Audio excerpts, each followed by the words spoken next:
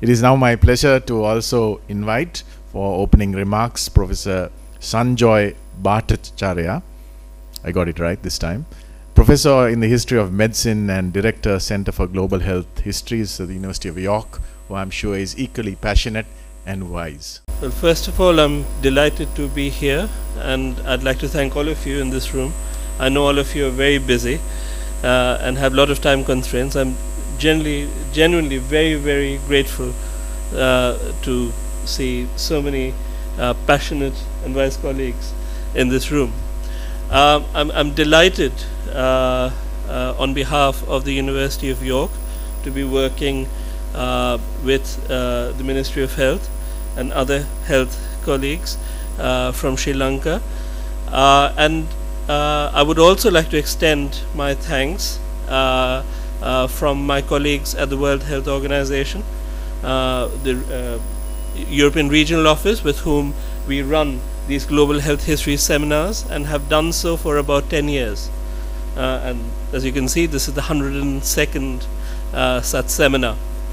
The idea of these seminars is to bring together people from different disciplines. So what my honorable colleague just mentioned, the multi-sectoral approach as a means of bringing in academics from a wide range of academic disciplines who bring in their evidence-based research and then use these fora to discuss that research with health officials, again from a very wide-ranging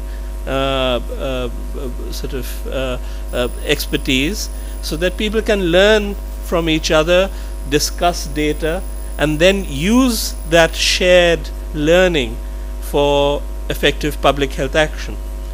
Now, when we use the word histories, we like to study the recent past through oral history, through unpublished documents, and the WHO archives are incredibly rich. They're incredibly rich in relation not only to what happened in New York, Geneva, or indeed Copenhagen, but also what was discussed between the WHO and the health leaders of specific countries. So my journey in trying to understand Sri Lanka and its enormous contributions to international health have been through these unpublished papers since the 1950s, relating to what was then Ceylon and is now Sri Lanka. And I think there is now general agreement within the WHO that this independent and detailed research into these historical methods can actually help contemporary health action. And the WHO Global Health Histories project is an official WHO activity. It's an audited UN activity. This is not a group of people getting together to have an informal discussion. This sort of joint work is actually feeding back both into discussions about policy design and policy evaluation.